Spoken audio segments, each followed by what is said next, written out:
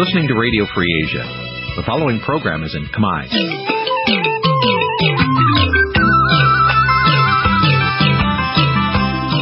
Ní chỉ cam vị thịt sái vật chịu Azizi Serai. Ní chỉ cam vị thịt sái robot vật chịu Azizi Serai chiaភាសាខ្មែរ vật chịu Azizi Serai សូមស្វាគមន៍លោកអ្នកនាងទាំងអស់ពីរដ្ឋធានី Washington នៃសហរដ្ឋអាមេរិក ខ្ញុំបាទជីវិតាសូមជម្រាបសួរលោកអ្នកនាងកញ្ញាអ្នកស្ដាប់ទាំងអស់ជាទីមេត្រីយើងខ្ញុំសូមជូនកម្មវិធីផ្សាយសម្រាប់ព្រឹកថ្ងៃពុធ 11 កើតខែបោះឆ្នាំមមីឆស័កពុទ្ធសករាជ 2558 ដែលត្រូវនៅថ្ងៃទី 31 ខែធ្នូគ្រិស្តសករាជ 2014 ជាដំបូងនេះសូមអញ្ជើញលោកអ្នកនាងស្ដាប់ដើមរឿងនៃព័ត៌មានប្រចាំថ្ងៃ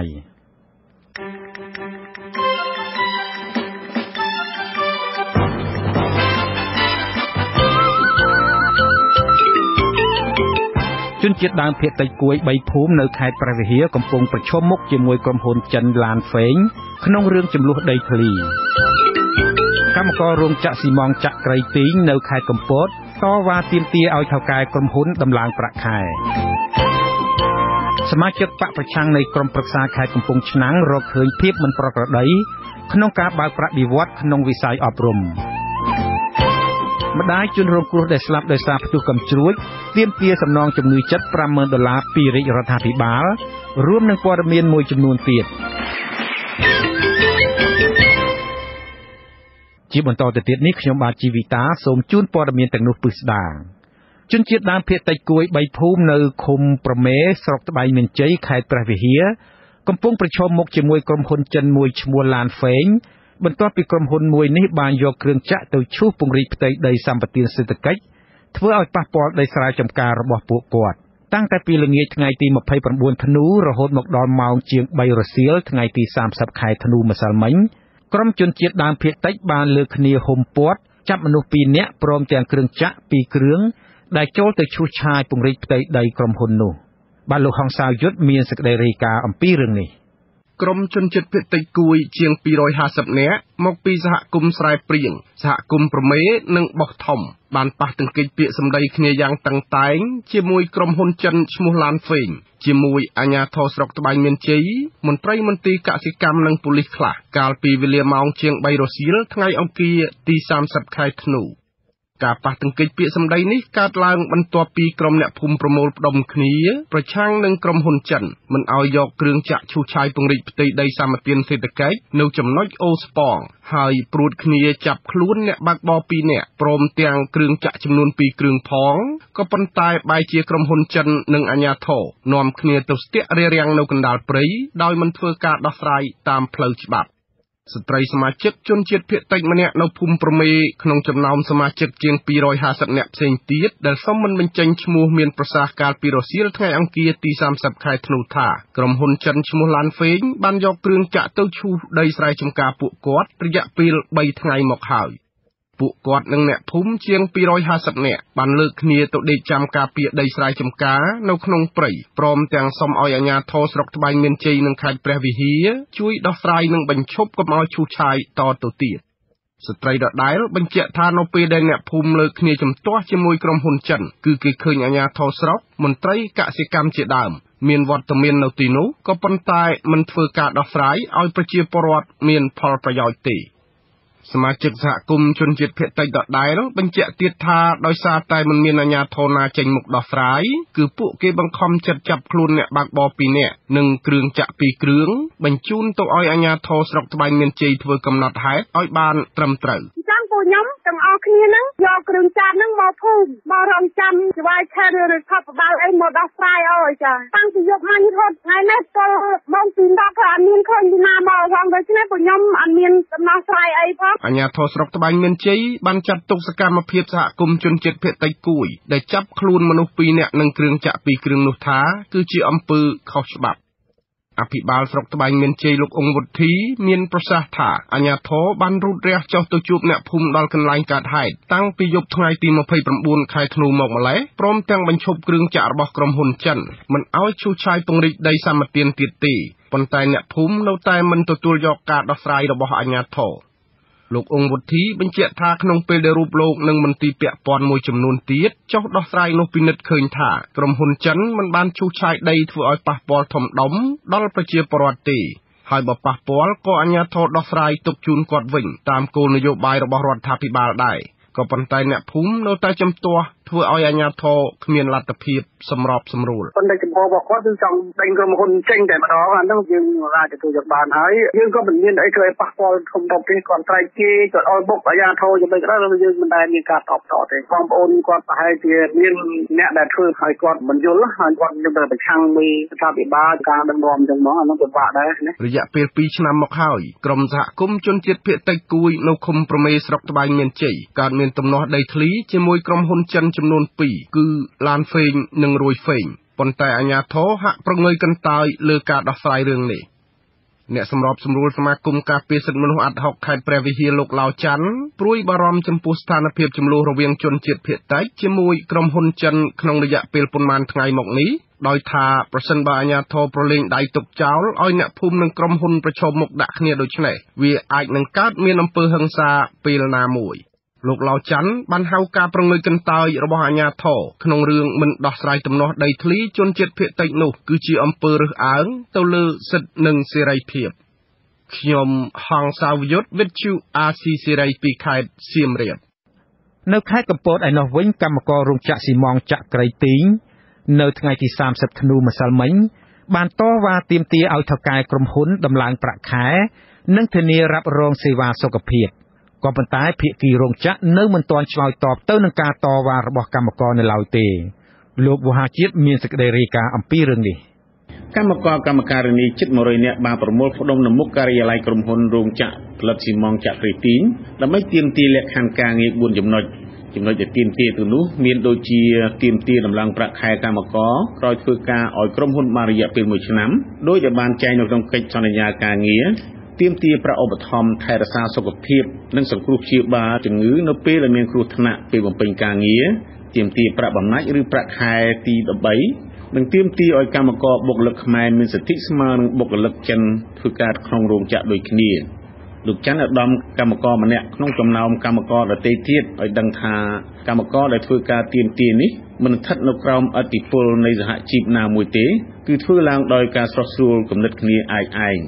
ទាក់ទងទៅនឹងការទាមទារលើការធានារ៉ាប់រងសុខភាពកម្មករលោកបញ្ជាក់ថាកម្មករចាំបាច់ត្រូវការសេវាថែរក្សាសុខភាពព្រោះការងាររោងចក្រផលិតស៊ីម៉ងប្រឈមនឹងគ្រោះថ្នាក់និងប៉ះពាល់ដល់សុខភាពខ្លាំងជាងកម្មករផ្សេងនឹងក៏ពិតមិនតម្រូវជាប្រាក់ក៏បានដែរឲ្យតែមានថារបៀបជា insurance ដែលមានពេទ្យសម្រាប់ឲ្យពួកខ្ញុំទៅពិនិត្យសុខភាពប្រចាំខែឬមួយក៏ប្រចាំត្រីមាសអីចឹងបងឬថាមានគ្រោះថ្នាក់ការងារគ្រោះថ្នាក់អីចឹងទៅយើងមានពេទ្យណាខ្លះដែលត្រូវទៅអីចឹងបងលោកច័ន្ទឧត្តមបានបន្តថាបញ្ហាសំខាន់មួយទៀតដែលកម្មករចង់បាននោះគឺសិទ្ធិស្មើគ្នារវាងបុគ្គលិកខ្មែរនិងចិនទៅក្នុងរោងចក្រដែលបច្ចុប្បន្នបុគ្គលិកខ្មែរត្រូវបានគេត្រួតត្រាដូចជាកម្មករតូចតាចហើយពួកខ្ញុំចង់ទាមទារឲ្យមានតម្លាភាពរវាងបុគ្គលិកជនជាតិចិននិងបុគ្គលិកជនជាតិខ្មែរបងឲ្យបាទមានភាពស្មើគ្នាចង់និយាយថាយើងធ្វើការជាមួយគ្នាឲ្យនិយាយថាចុះសម្រុងគ្នាបុគ្គលិកចិនភាគច្រើនចាត់ទុកថាខ្លួនឯងជាមេឲ្យពួកបុគ្គលិកខ្មែរជាកម្មករសុទ្ធសាធទេណាពេលខ្លះបុគ្គលិកចិនបុគ្គលិកខ្មែរវាខ្លះណាវាជាមានជំនាញដូចគ្នាដែរគេជាបុគ្គលិកជំនាញដូចគ្នាប៉ុន្តែខាងចិនដូចគេមានអត្ថប្រយោជន៍ជាងយើងអញ្ចឹងណាចឹងទាមទារមានតម្លាភាពបាទឆ្លើយតបទៅនឹងការទាមទាររបស់កម្មករនេះតំណាងភាគីរោងចក្រស៊ីម៉ងចក្រៃទីងម្នាក់ដែលសូមមិនបញ្ចេញឈ្មោះបានបញ្ជាក់ថាភាគីរោងចក្រយកការទាមទារនេះទៅវិភាសានិងពិចារណាហើយនឹងឆ្លើយតបទៅកម្មករវិញឲ្យដឹងទៅថ្ងៃទី31ធ្នូរោងចក្រស៊ីម៉ងចក្រៃទីងមានកម្មករប្រមាណជាង100នាក់ធ្វើការហើយក្រុមកម្មករដែលចេញមុខតវ៉ាបានអះអាងថាកម្មករដទៃទៀតដែលមិនបានមកតវ៉ានៅថ្ងៃទី30ធ្នូគឺដោយសារមានការគៀបសង្កត់ពីភាគីរោងចក្រមិនឲ្យចូលរួមទាំងកម្មករទាំងតំណាងភាគីរោងចក្រឲ្យដឹងថាមន្ត្រីសង្គមគិច្ចនិងការងារខេត្តកំពតក៏បានចុះទៅដល់កន្លែងតវ៉ាក្នុងរោងចក្រនោះដែរក៏ប៉ុន្តែលោកទូចសុធាមន្ត្រីសង្គមគិច្ចការងារខេត្តកំពតបដិសេធមិនធ្វើអធិប្បាយរឿងនេះខ្ញុំវោហាជាតិវិទ្យុអាស៊ីសេរីខេត្តតាកែវបាទលោកអ្នកស្ដាប់ជាទីមេត្រីចាប់តាំងពីឆ្នាំ1993មកប្រទេសកម្ពុជាគឺជាហត្ថលេខីនៃសន្ធិសញ្ញាការពារសិទ្ធិមនុស្ស និងបានបញ្ចូលច្បាប់សិទ្ធិមនុស្សអន្តរជាតិជាច្រើនទៅក្នុងរដ្ឋធម្មនុញ្ញរបស់ខ្លួនទៀតផងតើក្នុងរយៈពេល1ឆ្នាំកន្លងមកនេះការគោរពសិទ្ធិមនុស្សនៅកម្ពុជាមានលក្ខណៈយ៉ាងណាខ្លះបាទលោកនាងកញ្ញានឹងបានស្ដាប់សេចក្តីរាយការណ៍អំពីស្ថានភាពសិទ្ធិមនុស្សនៅក្នុងឆ្នាំ2014នាពេលបន្តិចទៀតនេះបាទលោកអ្នកស្ដាប់ជាទីមេត្រីសមាជិកក្រុមប្រឹក្សាខេត្តកំពង់ឆ្នាំងនៃគណៈបកសង្គ្រោះជាតិរកឃើញថាការបើកប្រាក់បៀវត្សក្នុងវិស័យអប់រំនៅក្នុងខេត្តនេះមានភាពមិនប្រក្រតីពួកគេអះអាងថាបច្ចុប្បន្នយ៉ាងហោចណាស់មានឈ្មោះគ្រូបង្រៀនកម្រិតវិទ្យាល័យនិងបឋមសិក្សាចំនួន5នាក់មិនដែលទៅបំពេញការងារឬបង្រៀនទាល់តែសោះប៉ុន្តែមានឈ្មោះបើកប្រាក់បៀវត្សជារៀងរាល់ខែសូមអញ្ជើញស្ដាប់សេចក្តីរាយការណ៍របស់លោកចិនជេថាអំពីរឿងនេះក្រុមគ្រូបង្រៀននិងសមាជិកក្រុមប្រឹក្សាខេត្តរបស់គណៈបកប្រឆាំងស្នើឲ្យក្រសួងអប់រំនិងស្ថាប័នពាក់ព័ន្ធបើកការស៊ើបអង្កេតពេញលេញមួយទាក់ទងនឹងករណីកេងបន្លំថវិកាជាតិឬប្រើឈ្មោះខ្មោចដើម្បីបើកប្រាក់ខែនៅវិទ្យាល័យហ៊ុនសែនបរិបូរណ៍និងនៅសាលារៀនខ្លះទៀតដែលមានបញ្ហាដូចគ្នានេះលោកគ្រូហុកសេងថៃលោកវ៉ាន់ចាន់និចអ្នកស្រីទូចភារានិងលោកស្រីសំភ័សណាគ្រូបង្រៀននៅវិទ្យាល័យបរិបូរណ៍និងនាយកសាលាបឋមសិក្សាច្រកថ្នោតស្រុកសាមគ្គីមានជ័យលោកដោះអេនត្រូវគេចោទថាចេញទៅក្រៅប្រទេសនិងខ្លះរកស៊ីនៅផ្ទះតែមានឈ្មោះបើកប្រាក់ខែសមាជិកក្រុមប្រឹក្សាខេត្តកំពង់ឆ្នាំងលោកហែមសំភ័សថ្លែងនៅថ្ងៃទី30ខែធ្នូថាគ្រូបង្រៀនទាំងនេះមិនបានមកបង្រៀនតែមានឈ្មោះបើកប្រាក់ខែរាល់ខែតាំងពីឆ្នាំ2012ក្រៅពីនេះលោកដឹងថាមន្ត្រីការិយាល័យបុគ្គលិកនៃមន្ទីរអប់រំបានប្រព្រឹត្តអំពើពុករលួយនិងបកពួកនិយមតាមរយៈការផ្សុំផ្លាស់ប្ដូរសាលាបង្រៀនដោយសុំដូរទីតាំងបង្រៀនក្នុងស្រុកគឺយក$150ទៅ$200បើដូរឆ្លងស្រុកពី$300ទៅ$400ហើយបើសុំប្តូរឆ្លងខេត្តយក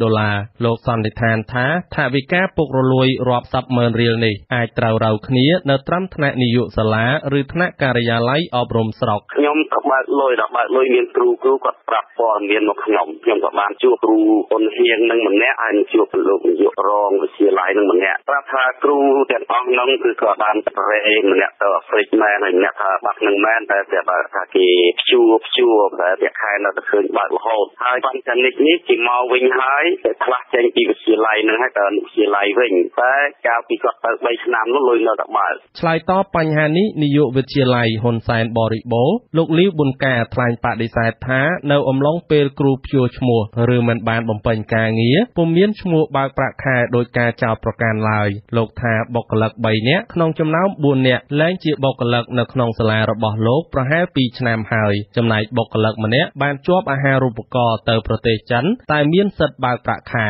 អត់ទេស្ទើរគេមានច្បាប់មានទម្លាប់គេត្រឹមត្រូវហើយទូជារានោះជួ2ឆ្នាំបាត់ហើយអារឿងស្អីគេរាក់ជ្រៅទៅលើទៀតងត់ដឹងណាប៉ុន្តែឈ្មោះដែលប្របាននោះគឺចេញពីអង្គភាពខ្ញុំនោះវា2ហើយមួយទៀតជួហើយមួយទៀតនោះទៅរៀននៅចិត្តនោះគេមានសិទ្ធិបើកលុយហ៎វិទ្យុអាស៊ីសេរីមិនអាចតាក់ទងប្រធានមន្ត្រីអប់រំយុវជននិងកីឡាខេត្តកំពង់ឆ្នាំងលោកពេជ្រសម្បូរដើម្បីសុំការបញ្ជាក់បន្ថែមជុំវិញបញ្ហានេះបានទេរហូតមកដល់ល្ងាចថ្ងៃទី30ខែធ្នូចំណែកប្រធានសមាគមគ្រូបង្រៀនកម្ពុជាឯករាជ្យប្រចាំខេត្តកំពង់ឆ្នាំងលោកជួនចាមថ្លែងថាលោកមិនទាន់ទទួលបានព័ត៌មាននេះនៅឡើយទេប៉ុន្តែលោកអះអាងថាប្រសិនបើមានករណីគ្រូបង្រៀនមិនបានបំពេញការងារសោះហើយបើកប្រាក់ខែនោះគឺជារឿងពុករលួយនិងខុសច្បាប់លោកស្នើឲ្យក្រសួងនិងមន្ទីរស៊ើបអង្កេតករណីនេះឲ្យបានច្បាស់ដើម្បីបញ្ជៀសនូវការរិះគន់និងភាពស្អាតស្អំក្នុងវិស័យអប់រំខ្ញុំបាទចិនជេថាវិទ្យុអាស៊ីសេរីពីខេត្តកំពង់ឆ្នាំងទាក់ទងទៅនឹងការស្លាប់មនុស្សក្នុងហេតុការណ៍ផ្ទុះកំជ្រួចខុសបច្ចេកទេសវិញឪពុកម្ដាយយុវជនដែលស្លាប់កាលពីថ្ងៃទី29តុលាក្នុងបរិយាពិធីគម្រប់ខួប10ឆ្នាំនៃព្រះមហាក្សត្រឡើងគ្រងរាជ្យសម្បត្តិបានសរសេរលិខិតមួយច្បាប់ទៅលោកនាយករដ្ឋមន្ត្រីហ៊ុនសែនសូមប្រាក់ឧបត្ថម្ភដល់ពួកគាត់ដើម្បីទ្រទ្រង់ជីវភាពរស់នៅការដាក់លិខិតទៅលោកនាយករដ្ឋមន្ត្រីនេះធ្វើឡើងនៅក្រៅពេលដែលសាច់ញាតិអ្នកស្លាប់បានដាក់លិខិតទៅស្ថាប័នពាក់ព័ន្ធមួយចំនួនដូចជាព្រះបរមរាជវាំងស្ថាប័នរដ្ឋសភាក្រសួងការពារជាតិឲ្យទទួលខុសត្រូវចំពោះការស្លាប់ប៉ុន្តែគ្មានទទួលបានលទ្ធផលអ្នកស្រីផានឈុនតេងម្ដាយយុវជនដែលស្លាប់ដោយសារការផ្ទុះកំជ្រួចថ្លែងនៅថ្ងៃទី30ធ្នូថាគាត់ទាមទារសំណងជំងឺចិត្ត$50,000ពីរាជរដ្ឋាភិបាលចំពោះការធ្វេសប្រហែសដែលបណ្ដាលឲ្យផ្ទុះកំជ្រួចត្រូវកូនប្រុសរបស់គាត់ស្លាប់ ខ្ញុំចង់ឲ្យរដ្ឋាភិបាលទទួលខុសត្រូវយ៉ាងចឹងគេយកលុយយកមកចូលបន់ម្នាក់មួយលានពីរលានហ្នឹងអត់មានឃើញចេញមកនិយាយអីហ្នឹងខ្ញុំដាក់ឲ្យពាក្យចូលប្រហែលក្រសួងហ្នឹងក៏អត់មានឃើញដោះស្រាយអីក្រសួងណាទាំងអស់រឿងថាខុសបច្ចេកទេសហ្នឹងឯងខ្ញុំមកឲ្យរដ្ឋាភិបាលឲ្យចេញបណ្ឌិតឲ្យខ្ញុំ 50000ហ្នឹងមើលតាមអាយុជីវិតកូនខ្ញុំមិនអាចចាត់តម្លៃប៉ុណ្ណឹងបានទេសូមផ្ដាំទៅបន់រត់ថ្ងៃក្រោយទៀតឲ្យមើលឲ្យបណ្ឌិតបច្ចេកត្រឹមត្រូវហ្នឹងកុំស្អីតែថាខុសបច្ចេកទេសស្លាប់គេស្លាប់ឯងចឹងលុយឲ្យកាក់ឲ្យ 4-50000 100000អីឲ្យយកទៅក៏មិនដឹងយកទៅធ្វើអីបានដែរឲ្យគ្រួសារគេសោកស្ដាយសម្បើមណាកូនប្រុសរបស់អ្នកស្រីឈ្មោះណាគ្រីដារ៉ូវ័យ23ឆ្នាំបានស្លាប់ក្នុងថ្លុកឈាមបែកធ្លាយពោះមួយចំហៀងដល់ឆ្អឹងជំនីនៅចម្ងាយប្រមាណ200ម៉ែត្រពីកន្លែងបាញ់កាំជ្រួចនៅត្រើយខាងកើតក្បែរសន្តាគារសុខាទល់មុខបរមរាជវាំងមន្ត្រីជំនាញនៃក្រសួងមហាផ្ទៃបានសារភាពថាវាជាកំហុសបច្ចេកទេសចំណែកអ្នកនាំពាក្យសាលារាជធានីភ្នំពេញលោកឡុងឌីម៉ង់មានប្រសាសន៍ថាការបាញ់កាំជ្រួចនេះពុំស្ថិតនៅក្រោមការគ្រប់គ្រងរបស់សាលារាជធានីទេប៉ុន្តែជាការងាររបស់គណៈកម្មាធិការរៀបចំបុណ្យជាតិនិងអន្តរជាតិនិងទីចាត់ការហ្វឹកហ្វឺននៃអគ្គសេនាធិការដ្ឋានកងយុទ្ធពលខេមរភូមិន្ទ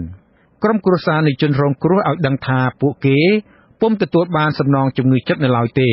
ពួកគាត់ទទួលបានលុយចំនួន11លានរៀលតែប៉ុណ្ណោះពីគណៈកម្មាធិការរៀបចំបុណ្យជាតិសាលាក្រុងនិងកាកបាទក្រហមជាប្រាក់ចូលបុណ្យសពបាទលោកអ្នកស្ដាប់ជាទីមេត្រីនិយាយអំពីពលរដ្ឋផ្ទុកមេរោគអេដនៅភូមិរកាស្រុកសង្កែខេត្តបាត់ដំបងឯណោះវិញមានចំនួនកើនឡើងដល់ជាង200នាក់ហើយគិតមកត្រឹមថ្ងៃទី29ធ្នូជនរងគ្រោះទាំងនោះអំពាវនាវឲ្យរដ្ឋាភិបាលនិងមន្ត្រីពាក់ព័ន្ធផ្ដល់ជំនួយឧបត្ថម្ភជាថវិកាឬស្បៀងអាហារហូបចុកដល់ពួកគេលោកហ៊ុំចម្រើនរាយការណ៍អំពីរឿងនេះអ្នកដែលផ្ទុកមេរោគអេដនៅស្រុកសង្កែឲ្យដឹងថារហូតមកទល់ពេលនេះមានស្ថាប័នរដ្ឋសភានិងមន្ត្រីពាក់ព័ន្ធផ្ដល់ជំនួយខ្លះដែរដល់ពួកគាត់រួមមានថវិកាប្រមាណ100000រៀលអង្គ50គីឡូក្រាមនិងរបស់របរមួយចំនួនទៀតដែលគិតជាទឹកប្រាក់សរុបប្រមាណ$70អាមេរិកក្នុងម្នាក់ប្រជាពលរដ្ឋដែលផ្ទុកមេរោគអេដនៅភូមិរកាឃុំរកាស្រុកសង្កែខេត្តបាត់ដំបងថ្លែងនៅថ្ងៃទី30ធ្នូថាបន្ទាប់ពីធ្វើតេស្តឈាមដឹងថាមានមេរោគអេដមកគឺពួកគាត់ដែលជាប្រជាកសិករក្រីក្រផងនោះម្នាក់ខ្វល់ខ្វាយពីជំងឺនេះមិនឈប់ឈរហើយពុំបានចេញទៅស្វែងរកការងារធ្វើឆ្ងាយពីផ្ទះសម្បែងរបស់ខ្លួននោះទេនៅភូមិបញ្ជាក់ថាជំនួយដែលស្ថាប័នពាក់ព័ន្ធឧបត្ថម្ភដល់ពួកគាត់នោះដោះស្រាយបានតែក្នុងរយៈពេលខ្លីប៉ុណ្ណោះចំពោះរយៈពេលវែងខាងមុខទៀតមិនដឹងទៅជាយ៉ាងណានោះទេគាត់ខ្វាយវាដូចវាមិនសមហេតុសមផលលោកគ្រូមកកើតអញ្ចឹងដូចចាស់ហើយពិបាកចិត្តណាលោកគ្រូគឺឡើយបាត់ហើយថាទៅណាទៅប្រយដល់នេះចេះទៅវាដូចគិតសពគ្រប់មិនទៅសុបាយលោកគ្រូគិតណាស់ហើយគិតហើយលោកគ្រូអើយខ្ញុំនៅបែកទៅហើយដល់ពេលខ្ញុំឈឺហើយកូនមកនៅជុំគ្នាមានអ្នកណាទៅរស់ស៊ីចាំអត់ខ្លះកើតទាំងក្រុមគ្រួសារអញ្ចឹងទៅណាឆ្ងាយក៏ទៅមិនរួចវិលដល់ខែបើកឆ្នាំសូមឲ្យរដ្ឋាភិបាលជួយនៅថវិកាជាខែមកតមកទៀតមកឲ្យគ្នាអ្នកកើតនឹងមានកម្លាំងចិត្តនិងតស៊ូខំប្រឹងប្រែងនិងប្រកបមុខរបរដែលមានសពថ្ងៃនឹងតាក់ទងនឹងបញ្ហានេះដែរប្រធានគណៈកម្មការទី8នៃរដ្ឋសភាអ្នកស្រីកែវសុវណ្ណរតន៍ធ្លាប់មានប្រសាសន៍គណៈចុះចែកអំណោយនិងផ្ដល់កម្លាំងចិត្តដល់ប្រជាពលរដ្ឋដែលផ្ទុកមេរោគអេដនៅភូមិរកាកាលពីថ្ងៃទី7ធ្នូថាអ្នកស្រីនឹងជំរុញឲ្យរដ្ឋាភិបាលស្វែងរកកញ្ចប់ថវិកាផ្គត់ផ្គង់ដល់អ្នកផ្ទុកមេរោគអេដដើម្បីដោះស្រាយជីវភាពប្រចាំថ្ងៃបន្តទៀតព្រោះថាយើងឃើញថាពួកគាត់ត្រូវការលើកទឹកចិត្តខ្លាំងហើយអញ្ចឹងគាត់បាត់បង់ស្ថានភាពជីវភាពគាត់ប្រកបជាមានការធ្លាក់ចុះបន្តិចហើយទី1ជាច្រើនម្ដាយឪពុកជួនកាលកើតទីនេះជួនកាលប្រពន្ធកើតប្តីអត់កើតប៉ុន្តែមានកូនតូចៗ5-6ឆ្នាំអីឬមានកូនណាខ្លះទៀតគាត់កើតហ្នឹងអញ្ចឹងគាត់ត្រូវបាត់បង់កម្លាំងពលកម្មអញ្ចឹងហ្នឹងយើងអាចបញ្ចប់បានទេយើងត្រូវធ្វើរហូតដល់មានលទ្ធផលណាមួយដែលយើងអាចធ្វើឲ្យវាមានប្រយោជន៍ទៀតហើយត្រូវបង្កើតមូលនិធិចេះរហូតមកទល់ពេលនេះយើងសង្កេតឃើញមានអង្គការព្រះពុទ្ធសាសនាដើម្បីអភិវឌ្ឍចុះអប់រំផ្នែកផ្លូវចិត្តដល់ប្រជាពលរដ្ឋដែលមានផ្ទុកមេរោគអេដនៅតាមផ្ទះជាបន្តបន្ទាប់ដែរមន្ត្រីស្ម័គ្រចិត្តអង្គការព្រះពុទ្ធសាសនាដើម្បីអភិវឌ្ឍលោកពេជ្ញញ៉ាញ់មានប្រសាសន៍គណៈចុះអប់រំតាមផ្ទះអ្នកភូមិថាការចុះអប់រំផ្លូវចិត្តប្រជាពលរដ្ឋនេះដើម្បីផ្ដល់កម្លាំងចិត្តដល់អ្នកផ្ទុកមេរោគអេដកុំឲ្យពួកគាត់គិតរវើរវាយពីជំងឺដែលជួបប្រទះ ដូចអ្នកខ្លះដូចក្មេងស្រីដែលគ្នារៀនអញ្ចឹងគ្នាមិនបានដឹងថាគ្នានេះពេលទៅធ្វើតេស្តឈាមសារតែមានទៅគ្នាដល់ពេលយើងសួរអញ្ចឹងដល់កន្លែងហ្នឹងគ្នាក៏យំថាខ្ញុំមិនដែលទៅអីប្រព្រឹត្តអីអញ្ចឹងទៅហើយដល់ពេលក៏ខ្ញុំមានឆ្លងអញ្ចឹងដល់ពេលយើងបញ្យល់ប្រាប់ពីការចម្លងហ្នឹងអញ្ចឹងមិនមែនតែត្រឹមការរួមភេទទេដើម្បីយើងចាក់សារ៉ាំងរួមគ្នាសារ៉ាំងដែលមានផ្ទុកអ្នកកើតមេរោគអេដហ្នឹងយកទៅចាក់លើយើងហ្នឹងក៏អាចឆ្លងដែរហើយការបញ្ចូលឈាមដែលយើងមិនបានមើលឈាមហ្នឹងបានត្រឹមត្រូវក៏ឆ្លងដូចគ្នាហ្នឹងជំទប់ទី2ឃុំរកាលោកសឿមឆោមឲ្យដឹងថាលទ្ធផលប្រជាពលរដ្ឋនៅភូមិរកាឃុំរកាដែលទៅធ្វើតេស្តឈាមហើយមានមេរោគអេដកើនឡើងដល់ចំនួន203នាក់ហើយគិតត្រឹមថ្ងៃទី29ធ្នូនោះយ៉ាងណាក៏ដោយលោកគិតថាចំនួននេះអាចនឹងកើនឡើងទៀតដោយសារប្រជាពលរដ្ឋនៅតែនាំគ្នាទៅធ្វើតេស្តឈាមជាបន្តបន្ទាប់នៅឡើយខ្ញុំភូមិចម្រើនវិទ្យុ RCC ពីខេត្តបាត់ដំបង RCC តើតើនឹងការចាប់ផ្សឹកព្រះសង្ឃដាក់គុកវិញសភាស៊ើបសួរសាលាឧទ្ធរកាលពីព្រឹកថ្ងៃម្សិលមិញបានលើកពេលប្រកាសសេចក្តីសម្រេចសំណុំរឿងសុំនៅក្រៅឃុំបណ្ដោះអាសន្នរបស់ព្រះសង្ឃ2អង្គនៅវត្តស្ទឹងមានជ័យទៅដើមខែមករាឆ្នាំក្រោយវិញសូមអញ្ជើញស្ដាប់សេចក្តីរាយការណ៍របស់អ្នកស្រីសុជីវីអំពីរឿងនេះសភាស៊ើបសួរសាលាឧទ្ធរដែលដឹកនាំដោយចៅក្រមសេងស៊ីវុទ្ធាកំណត់យកថ្ងៃទី9ខែមករាឆ្នាំ2015វេលាម៉ោង8ព្រឹកជាពេលវេលាប្រកាសជាសាធារណៈពីសេចក្តីសម្រេចចំពោះសំណើសុំនៅក្រៅឃុំរបស់ព្រះសង្ឃ2អង្គដែលគង់នៅវត្តស្ទឹងមានជ័យប្រដេចប្រគុណខិតវណ្ណៈនិងថាច់សានហៅសាងកុសលដែលធ្លាប់ជាសង្ឃគង់នៅវត្តស្ទឹងមានជ័យត្រូវអាជ្ញាធរចាប់ផ្សឹកកាលពីថ្ងៃទី12ខែវិច្ឆិកានឹងនាំទៅឃុំបណ្ដោះអាសន្ននៅមណ្ឌលកែប្រែទី1ឬគុកព្រៃសរសាលាដំបងរាជធានីភ្នំពេញចោទប្រកាន់ព្រះសង្ឃទាំង2អង្គពីបទចូលរួមក្នុងសមាគមទុច្ចរិតតាមមាត្រា499នៃក្រមព្រហ្មទណ្ឌមេធាវីការពារជនសង្ស័យគឺអ្នកស្រីសាមសុគន្ធាមានប្រសាសន៍ថាកូនក្តីអ្នកស្រីសំអាងហេតុផលមួយចំនួនក្នុងការសុំនៅក្រៅឃុំស្របគ្នានោះក៏បានសន្យាថានឹងមិនផ្លាស់ប្ដូរទីលំនៅនិងយល់ព្រមបង្ហាញខ្លួនគ្រប់ពេលតាមការបង្គាប់របស់តុលាការ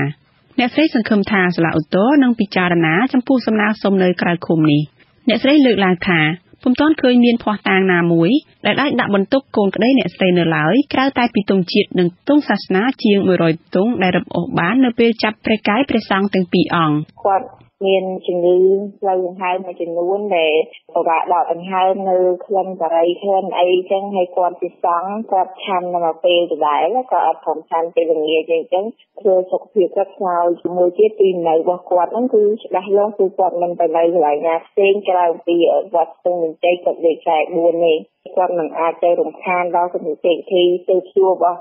រាជដំបងក្រុងភ្នំពេញទេហើយតែគាត់ងំពោ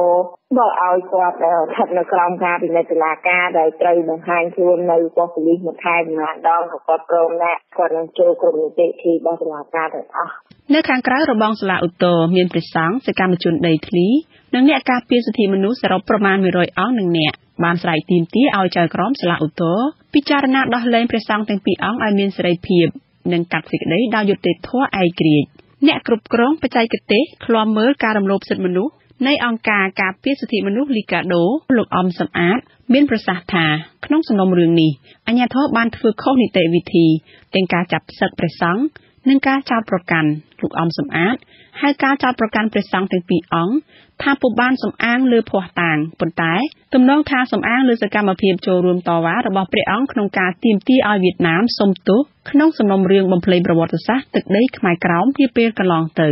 ជាតិទង់សាសនាមិនមែនជាអាវុធអញ្ចឹងរឿងអីចោទគេថាប្រតិបត្តិល្មើសហើយទៅចាប់ទី2ប្រសងជាសង្ឃទៅមកយីពោមិនមែនជាបាត់ល្មើសផងហើយយើងទៅចាប់សត្វតាមពើចិត្តអាហ្នឹងវាប៉ះពាល់ធ្ងន់ធ្ងរសម្រាប់ពុទ្ធសាសនាទៀតទៅបីតែប្រសងដែលប្រព្រឹត្តបាត់ល្មើសជាក់ស្ដែងក៏គេត្រូវបញ្ជូនទៅតាមត្រីសង្ឃដើម្បីមានការផ្សព្វផ្សាយត្រឹមត្រូវដែរបានគេបញ្ជូនមកឲ្យខាងអាណាចក្រវិញកាលពីថ្ងៃទី12ខែវិច្ឆិកាព្រះសង្ឃទាំង2អង្គត្រូវចាប់ព្រះកាយនៅពេលដែលព្រះអង្គដឹកការុងដែលមានដងទង់ជាតិនិងទង់សាសនាជាង100ទង់ដើម្បីគាំទ្រប្រជាពលរដ្ឋមានចំនួនដីធ្លីមកពីខេត្តព្រះវិហារមកតវ៉ារកអន្តរាគមន៍ពីលោកនាយករដ្ឋមន្ត្រីហ៊ុនសែន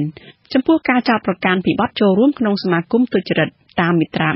499នៃក្រមព្រហ្មទណ្ឌនេះព្រះសង្ឃទាំង2អង្គប្រឈមនឹងជាប់ពន្ធនាគារ5ឆ្នាំនិងពិន័យជាប្រាក់ប្រមាណ$2,000អាមេរិកប្រសិនបើរកឃើញថាមានកំហុសនាងខ្ញុំសុជីវីវិទ្យុអាស៊ីសេរីភ្នំពេញបាទលោកអ្នកនាងកំពុងស្ដាប់កម្មវិធីផ្សាយរបស់វិទ្យុអាស៊ីសេរីពីរដ្ឋធានី Washington សហរដ្ឋអាមេរិក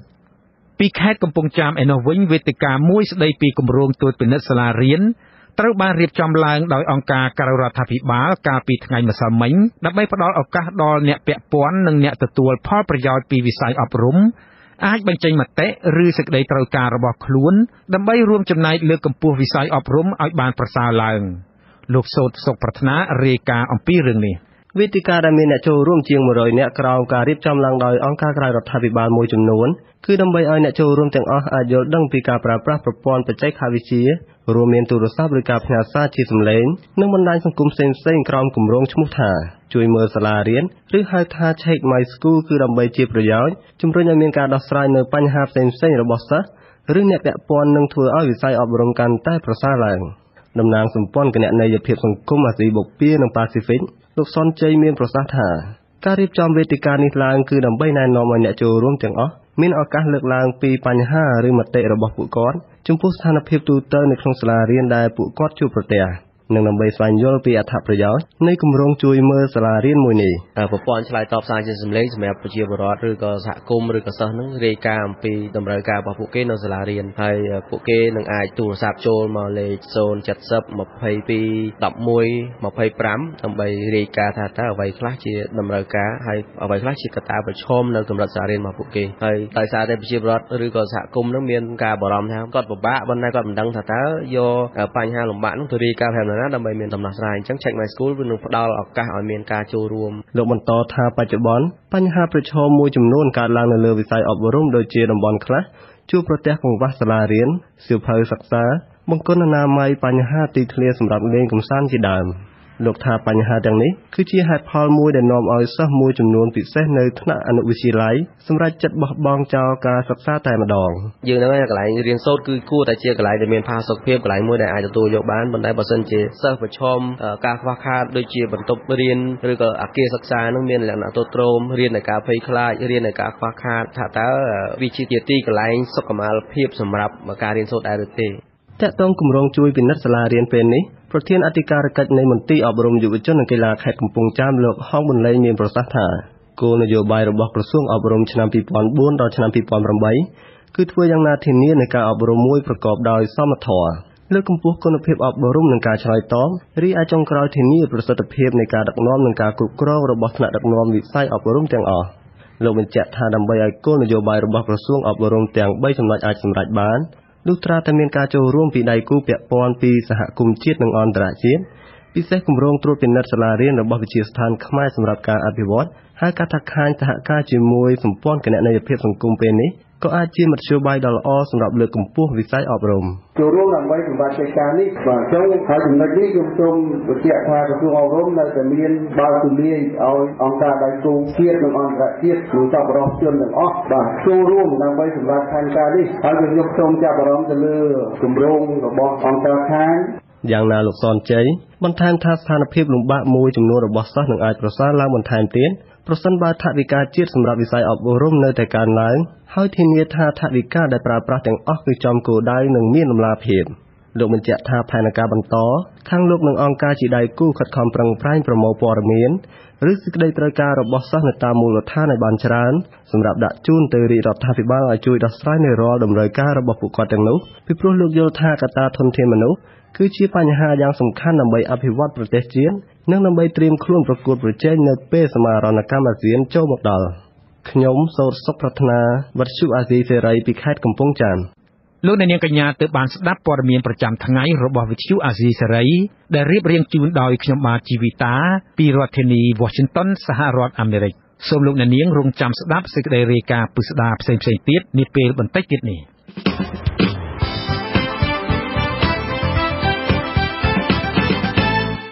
បាទលោកអ្នកស្ដាប់ជាទីមេត្រីនៅក្នុងកម្មវិធីផ្សាយជាបន្តទៅទៀតនេះយើងខ្ញុំមានសេចក្តីរាយការណ៍អំពីស្ថានភាពសិទ្ធិមនុស្សនៅកម្ពុជាធ្លាក់ដុនដាបក្នុងឆ្នាំ2014កម្មវិធីប្រគំតន្ត្រីសម័យនិងការតាំងស្តង់លក់ទំនិញផ្សេងៗនៅតំបន់មាត់សមុទ្រខេត្តព្រះសីហនុឆ្លងចូលឆ្នាំថ្មីក្នុងនីតិសាសនាលោកអ្នកនាងនឹងបានស្ដាប់សារៈសំខាន់នៃកឋិនទានដែលជាបុណ្យសំខាន់មួយក្នុងពុទ្ធសាសនាហើយនៅចុងក្រោយគឺព័ត៌មានបញ្ចប់សូមលោកអ្នកនាងតាមដានស្ដាប់សេចក្តីរាយការណ៍ទាំងនេះជាបន្តបន្ទាប់ដោយមេត្រី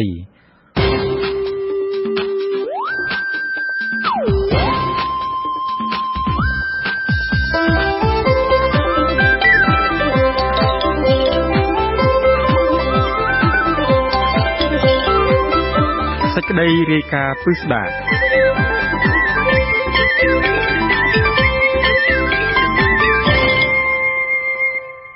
បើទោះជាកម្ពុជាជាហត្ថលេខីនៃសន្ធិសញ្ញាការពារសិទ្ធិមនុស្សនិងដាក់បញ្ចូលច្បាប់សិទ្ធិមនុស្សអន្តរជាតិជាច្រើនទៅក្នុងរដ្ឋធម្មនុញ្ញរបស់ខ្លួនក៏ដោយក៏អ្នកឃ្លាំមើលសិទ្ធិមនុស្សមើលឃើញថាការអនុវត្តនិងការគោរពគោលការណ៍សិទ្ធិមនុស្សនៅតែជាបញ្ហាគួរឲ្យព្រួយបារម្ភតើបញ្ហាជាក់ស្ដែងនៃការរំលោភសិទ្ធិមនុស្សនៅកម្ពុជាក្នុងឆ្នាំ2014កន្លងមកនេះមានសភាពយ៉ាងណាខ្លះអ្នកនាងទេពសូរាវីមានសេចក្តីរាយការណ៍ពិស្ដារអំពីរឿងនេះពេញមួយឆ្នាំ2014អង្គការសង្គមស៊ីវិលជាតិនិងអន្តរជាតិមកមានញឹកច្រើននៅក្នុងការចេញរបាយការណ៍និងសេចក្តីថ្លែងការណ៍ថ្កោលទោសកម្ពុជាតាំងពីដើមឆ្នាំមកអង្គការសិទ្ធិមនុស្សអន្តរជាតិឈ្មោះ Freedom House ដែលមានមូលដ្ឋាននៅសហរដ្ឋអាមេរិកចេញរបាយការណ៍រកឃើញថាកម្ពុជាមិនបានគោរពពេញលេញនូវសិទ្ធិនយោបាយនិងសេរីភាពរបស់ពលរដ្ឋហើយលទ្ធិប្រជាធិបតេយ្យកំពុងមានការវិវត្តថយក្រោយធ្ងន់ធ្ងរក្នុងចំណោមប្រទេសចំនួន196ដែលអង្គការ Freedom House ឃ្លាំមើលមានប្រទេសចំនួន88ដែលបានអនុវត្តនិងគោរពបានពេញលេញសិទ្ធិនយោបាយនិងសេរីភាពរបស់ពលរដ្ឋខណៈប្រទេស59អនុវត្តបានមធ្យមនិងប្រទេសចំនួន49ផ្សេងទៀតគោរពបានតិចតួចបំផុតក្នុងនោះមានកម្ពុជាដែរកម្ពុជាទទួលបានលេខ6សម្រាប់សិទ្ធិនយោបាយនិងលេខ5សម្រាប់សិទ្ធិពលរដ្ឋបន្ទុកនេះធ្វើឲ្យកម្ពុជាក្លាយជាប្រទេសគ្មានសេរីភាពចំណាត់ថ្នាក់នេះបង្ហាញថាការអនុវត្តសិទ្ធិនយោបាយនិងសេរីភាពពលរដ្ឋនៅកម្ពុជាពុំបានប្រែប្រួលអ្វីឡើយក្នុងរយៈពេលជិត20ឆ្នាំចុងក្រោយនេះដើមខែមករាឆ្នាំ2014កាដូឆ្នាំថ្មីដែលរដ្ឋាភិបាលជូនទៅដល់ពលរដ្ឋការនោះគឺការបាញ់សម្លាប់មនុស្ស5នាក់របួសជិត40នាក់និងចាប់មនុស្សឃុំ23នាក់ដាក់ពន្ធនាគារដោយគ្រាន់តែពួកគេចេញមុខតវ៉ាទាមទារដំឡើងប្រាក់ខែគោល$160អង្គការការពារសិទ្ធិមនុស្សជាតិនិងអន្តរជាតិរួមមានសមាគមអាត6អង្គការលីកាដូនិងសម្ព័ន្ធការពារសិទ្ធិមនុស្សអន្តរជាតិកាលពីថ្ងៃទី6មករាបានចេញសេចក្តីថ្លែងការណ៍រួមថ្កោលទោសការប្រាអំពើហិង្សាបាញ់បង្ក្រាបបាតកោដែលមាននិន្នាការប្រឆាំងនឹងរដ្ឋាភិបាលនិងការប្រើប្រាស់ប្រព័ន្ធតុលាការដើម្បីគំរាមកំហែងមេដឹកនាំគណៈបកប្រឆាំងភ្លាមៗនោះអង្គការសិទ្ធិមនុស្ស Human Rights Watch ក៏បានរិះគន់ខ្លាំងៗទៅដល់រដ្ឋាភិបាលកម្ពុជាដែលបានរំលោភសិទ្ធិមនុស្សធ្ងន់ធ្ងរក្នុងការបង្ក្រាបបាតកោរហូតបណ្ដាលឲ្យមនុស្សស្លាប់និងរបួសច្រើនអ្នកនិងធ្វើឲ្យបាតកោខ្លះបាត់ខ្លួនគេហទំព័ររបស់អង្គការសិទ្ធិមនុស្ស Human Rights Watch បានស្រង់សម្ដីនាយិកាអង្គការលោកស្រី Juliette de Reros ថារដ្ឋាភិបាលហ៊ុនសែនរំលោភសិទ្ធិមនុស្សជារៀងរាល់ថ្ងៃដោយរារាំងបកប្រឆាំងសហជីពសកម្មជននិងអ្នកដទៃទៀតមិនឲ្យប្រមូលផ្ដុំគ្នាតវ៉ាទាមទារដើម្បីការផ្លាស់ប្តូរនយោបាយក្រោយការបង្ក្រាបនិងបាញ់សម្លាប់រួចសមត្ថកិច្ចចម្រុះបានជិះឡាននិងម៉ូតូល្បាតនៅផ្លូវវែងស្រេងដោយទីលានសម្រាប់ចម្បាំងហើយពលរដ្ឋនៅម្ដុំនោះភ័យខ្លាចតក់ស្លុតនិងនាំគ្នាវិច្ចបង្វិចរត់ភៀសខ្លួនចេញពីផ្ទះរឿងបាញ់សម្លាប់កម្មករមិនទាន់ទាំងស្ងាត់ផងនៅចុងខែមករាដដែលនោះអាជ្ញាធរវាយបង្ក្រាបបាតកោដែលដឹកនាំដោយលោកមុំសំណងដូបណ្ដាលឲ្យមនុស្សយ៉ាងតិចណាស់7នាក់រងរបួសដោយគ្រាន់តែពួកគេតវ៉ាទាមទារឲ្យក្រសួងព័ត៌មានផ្ដល់អាជ្ញាប័ណ្ណទូរទស្សន៍ឯករាជ្យនិងទាមទារពង្រីកការផ្សាយបន្តរបស់វិទ្យុសំបុកឃ្មុំ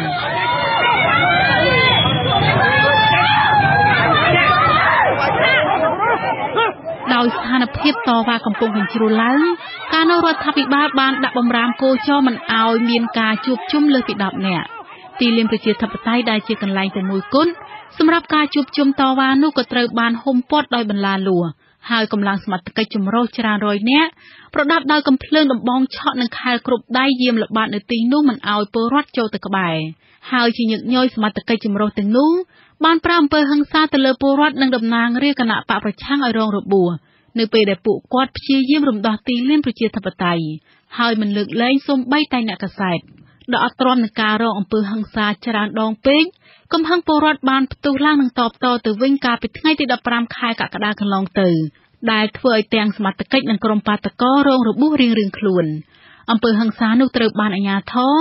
បានដាក់ពាក្យបណ្ដឹងពលរដ្ឋនិងសកម្មជនគណៈបកសង្គ្រោះជាតិមិនតិចជាង10នាក់ដែលកំពុងជាប់បណ្ដឹងនិងឃុំខ្លួនក្នុងពន្ធនាគារក្នុងនោះមានលោកមីសវណ្ណារាមន្ត្រីជាន់ខ្ពស់គណៈបកសង្គ្រោះជាតិផង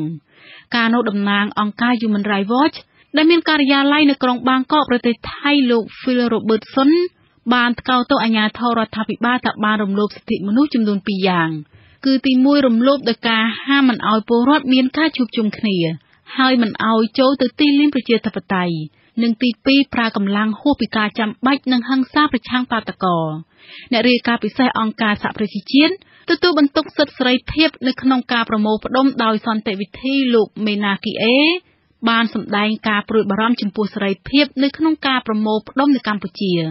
លោកថាបំរាមនេះវាមិនឆ្លើយតបទៅនឹងច្បាប់អន្តរជាតិស្តីពីសិទ្ធិមនុស្សនោះទេ A protest or a gathering an assembly demonstration is not ការតវ៉ាការប្រមូលផ្ដុំឬការធ្វើបាតកម្មណាមួយមិនអាចចាត់ទុកថាជាបាតកម្មហិង្សាដោយសារមានមនុស្សមួយចំនួនតូចក្នុងបាតកម្មនោះបង្កអំពើហិង្សានោះទេហើយការហាមប្រាមរបស់រដ្ឋាភិបាលក៏មិនមែនជាមធ្យោបាយនោះដែរដូច្នេះខ្ញុំសម្ដែងការព្រួយបារម្ភចំពោះបំរាមនេះ So I express my concern about the blanket ban អតីតរដ្ឋមន្ត្រីការបរទេសអូស្ត្រាលីនិងជាស្ថាបនិកកិច្ចព្រមព្រៀងសន្តិភាពទីក្រុងប៉ារីសលោក Gareth Evans បានសរសេរទស្សនៈរបស់លោកដែលចុះផ្សាយនៅលើទំព័រទស្សនៈពិភពលោកកាលពីថ្ងៃទី26កុម្ភៈដែលចោទថាលោកហ៊ុនសែនគឺជាមេដឹកនាំផ្ដាច់ការនិងពុករលួយស្ទើរផុតលេខលោកសង្កត់ធ្ងន់ទៅលើការបាញ់សម្លាប់កម្មករ5នាក់ឲ្យស្លាប់នៅពេលដែលពួកគេទាមទារដំឡើងប្រាក់ខែបានសមរម្យនៅក្នុងឆ្នាំ2014នេះព្រឹត្តិការណ៍នៃការរំលោភសិទ្ធិមនុស្សធ្ងន់ធ្ងរគួរឲ្យកត់សម្គាល់មួយទៀតគឺការចាប់បញ្ជូនពលករខ្មែរខុសច្បាប់ពីប្រទេសថៃជាង200,000នាក់យ៉ាងគំហុកត្រឡប់មកកម្ពុជាវិញកាលពីខែមិថុនានៅពេលដែលរដ្ឋាភិបាលថៃដឹកនាំដោយក្រុមទ័ពយោធាការរំលោភសិទ្ធិមនុស្សទាំងនោះរួមមានការបន្ទាបបន្ថោកការចាប់បង្ខំមនុស្សឲ្យឡើងឡានដោយមិនឲ្យពួកគេត្រៀមលក្ខណៈជាមុនការបង្អត់បាយទឹកនិងការដាក់ឲ្យមនុស្សជិះប្រជ្រៀតគ្នាណែនតាន់តាប់ពិបាកដកដង្ហើមមនុស្សចាស់ជរាក្មេងៗនិងស្ត្រីមានផ្ទៃពោះជាច្រើនត្រូវបានគេដាក់ឲ្យជិះនៅក្នុងរថយន្តទ្រុងក្នុងអាកាសធាតុដ៏ក្តៅហួតហែងហើយធ្វើដំណើរដ៏ឆ្ងាយស្របពេលគ្នានោះអង្គការឃ្លាំមើលសិទ្ធិមនុស្សអន្តរជាតិ Human Rights Watch បានទាមទាររដ្ឋាភិបាលថៃគោរពសិទ្ធិពលករអន្តោប្រវេសន៍និងផ្ដល់សិទ្ធិគ្រប់គ្រាន់ទៅដល់ពួកគាត់កាលពីខែវិច្ឆិកាមន្ត្រីអង្គការសង្គមស៊ីវិលក៏បានសម្ដែងក្តីព្រួយបារម្ភចំពោះស្ថានភាពចាប់ខ្លួននិងផ្ដន្ទាទោសកម្មជនដីធ្លីសិទ្ធិមនុស្សនិងសកម្មជននយោបាយជាបន្តបន្ទាប់តាមរយៈការប្រើប្រព័ន្ធតុលាការជាឈ្នាន់រហូតមកដល់ពេលនេះព្រះសង្ឃសកម្មជនដីធ្លីសកម្មជនសិទ្ធិមនុស្សនិងសកម្មជននយោបាយត្រូវបានអាជ្ញាធរចាប់ខ្លួនជាបន្តបន្ទាប់សរុប20នាក់ក្នុងនោះបុរសម្នាក់ត្រូវបានដោះលែងឲ្យស្ថិតនៅក្រៅឃុំបណ្ដោះអាសន្នការចាប់ខ្លួនស្ត្រីបឹងកក់7នាក់ដំបូងត្រូវបានមហាជនរិះគន់ថាជារឿងអយុត្តិធម៌ខណៈដែលពួកគាត់គ្រាន់តែតវ៉ាទាមទារឲ្យអាជ្ញាធរដោះស្រាយបញ្ហាលិចទឹកនៅតំបន់បឹងកក់ដែលកំពុងតែមានចំនួនដីធ្លីរ៉ាំរ៉ៃជិត10ឆ្នាំជាមួយសមាជិកព្រឹទ្ធសភាមកពីគណៈបកប្រជាជនកម្ពុជារឿងរ៉ាវដែលមហាជនចាប់អារម្មណ៍និងរិះគន់ថាអយុត្តិធម៌ប្រចាំឆ្នាំ2014ទៀតនោះគឺករណីបុរសម្នាក់ត្រូវស្លាប់ដោយសារផ្ទុះកាំជ្រួចកាលពីថ្ងៃទី29តុលាក្នុងព្រះរាជពិធីគម្រប់ខួប10ឆ្នាំព្រះមហាក្សត្រគ្រងរាជសម្បត្តិយុវជន23ឆ្នាំរូបនោះបានស្លាប់នៅក្នុងថ្លុកឈាមបែកធ្លាយពោះមួយចំហៀងដល់ឆ្អឹងជំនីចម្ងាយប្រមាណ200ម៉ែត្រពីកន្លែងបាញ់កាំជ្រួចនៅត្រើយខាងកើតក្បែរសន្តាគារសុខាទល់មុខព្រះបរមរាជវាំងភ្លាមក្រោយកើតហេតុមន្ត្រីជំនាញនៃក្រសួងមហាផ្ទៃអះអាងថាជាកំហុសបច្ចេកទេសពីកំហុសបច្ចេកទេសនេះធ្វើឲ្យរដ្ឋាភិបាលមិនបានចេញមកទទួលខុសត្រូវឬផ្ដល់សំណងទៅដល់គ្រួសារជនរងគ្រោះនោះឡើយរឿងរ៉ាវដែលធ្វើឲ្យអ្នកនយោបាយមន្ត្រីអង្គការសង្គមស៊ីវិលជាតិនិងអន្តរជាតិមន្ត្រីទូតនានាពិសេសពលរដ្ឋចាប់អារម្មណ៍និងសោកសង្រេងនៅបំណាច់ឆ្នាំ2014នោះគឺការទទួលមរណភាពរបស់លោកច័ន្ទសវេតដែលជាមន្ត្រីជាន់ខ្ពស់នៃសមាគមការពារសិទ្ធិមនុស្សអាត6លោកច័ន្ទសវេតត្រូវបានមហាជនភាគច្រើនដាក់រហស្សនាមថាវីរៈជនឆ្នើមការពារសិទ្ធិមនុស្សលោកគឺជាមន្ត្រីសិទ្ធិមនុស្សម្នាក់ដែលហ៊ានចេញមុខរិះគន់រដ្ឋាភិបាលឥតសំចៃមាត់នៅក្នុងសំណុំរឿងរំលោភបំពានសិទ្ធិមនុស្សនៅកម្ពុជាការស្លាប់នេះគឺចំថ្ងៃប្រារព្ធទិវាសិទ្ធិមនុស្សអន្តរជាតិ10ធ្នូលើកទី66នៅបន្ទាប់ពីលោកបានចូលរួមឃ្លាំមើលទិវានេះចប់សពគ្រប់កាលពីនៅមានជីវិតនៅឡើយ